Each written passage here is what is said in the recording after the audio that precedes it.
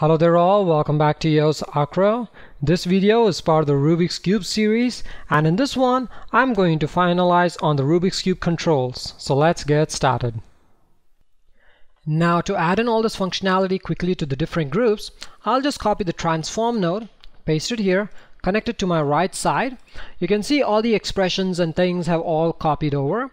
Only problem is if I come back to my right side, you can see that the entire thing had the entire selection happened on the x-axis, meaning I moved the whole thing on x-axis, so my rotation should also be happening on the x-axis. Whereas now if I come and try to do some rotation, you can see the whole thing just gets messed up. So I want the same expression, but I don't want it on y-axis, I want it on x. So I'll select the whole expression, Control X that.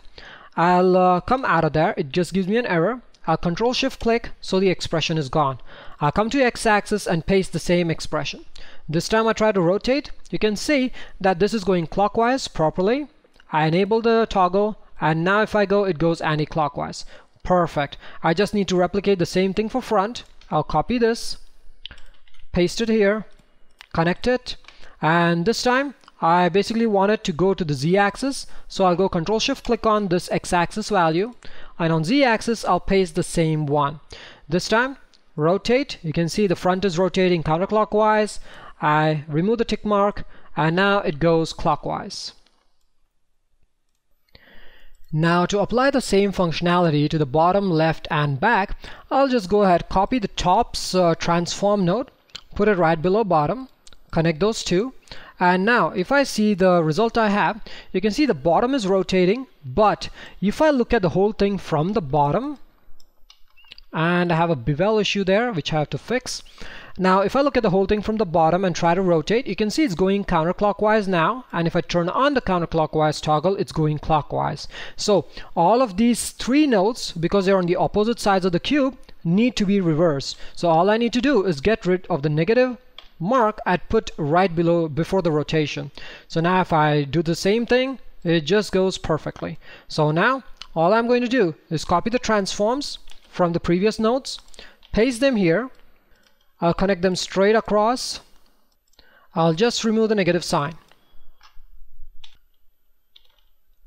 And now immediately all of my transforms work perfectly, and no matter which one I go to, they work properly in the right direction. So now that I have most of my functionality, the last thing I need to work on is selecting the layer itself, which needs to get the rotation. Now to add in the functionality where I can select the layer I want to be rotating, I'm going to make use of the switch node. So let me just full screen the graph view for now, and here I'll just type in switch. And what I wanted to do is be able to switch between all of these different transforms. So I'll select all these transforms and plug them in. So now what this switch allows me to do is switch between any particular one at any given time. I'll press L to lay out this first. Let's come out now. And when I'm looking at the switch node itself, I can come here, give any angle I want, and by default it's selecting the first input. You can see that is the only line which is solid here. And once I've given in some amount of rotation, if I come to the switch and change the input to, let's say, 1, it immediately switches to the right hand side, and then again to the front, then it goes to the bottom, and so on. So it just keeps switching between the different nodes which are connected in order. So to get this to actually work with a menu item, I'll go back to the edit parameter interface, and what I need to do is just make sure I'm connecting the proper input value. So as you can see, the top is going first, the right is going next, front is going third, and all of that one after another. I just need to make sure I know the proper order. I can just select the layer, go to the menu item. So the first option is always going to start with a 0, and I want the label for the 0th item to be top.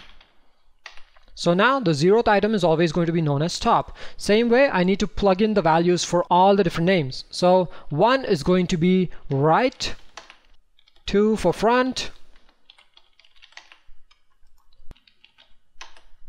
So I've gone ahead and plugged in all the 6 values, 0 to 5. I'll hit accept. Now if I come back to my section here, you can see I have an option to select the different layers. I can select any one. but the functionality does not yet come because the computer does not yet know that this has to be related to the actual switch node. To get the connection done, I can come back to layers, right click on that, copy the parameter, come back to the switch node, and here on the input, right click and tell paste relative reference.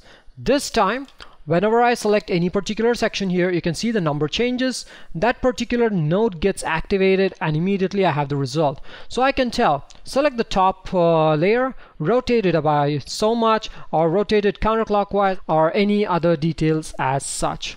So pretty much this helps you create one particular move on a Rubik's Cube. So now that we have all of our functionality working, let's go back and add all of this functionality onto the single turn subnet. So to add all this info, I'm not going to turn this into a digital asset, but just plug all of this in. The way I'm going to do that is going into edit parameter interface. I'll just drag and drop all of these nodes onto this particular interface. And also the question mark looks a bit odd, so I'll get rid of it. I'll hit apply, and you can see all these options are available, and the control node has all the channels connected now. So once this is done, I can also go ahead and get rid of these labels. I can just make them invisible so it's not distracting anymore. Accept, and now I have a single turn node which goes ahead, rotates the Rubik's Cube any way I want, any layer I want, how much ever I want.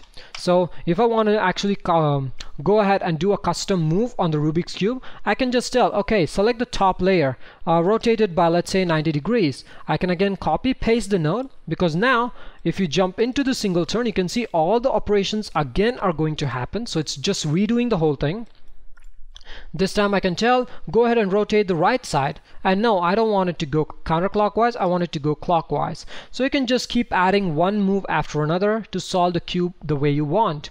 But this is not very intuitive. So in the next couple of videos, I'm going to show you how to procedurally let the computer decide randomly which side it wants to rotate and let it go ahead and do the rotation for you.